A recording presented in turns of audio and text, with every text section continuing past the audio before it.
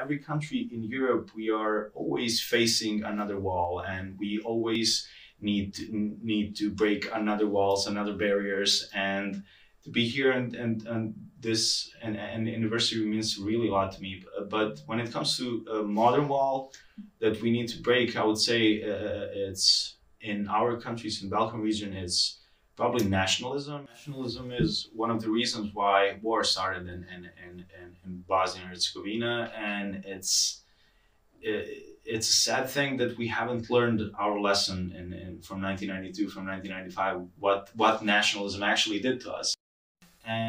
But also the sad reality is that people are still really afraid. They are frightened about like the next conflicts, and politicians are using that.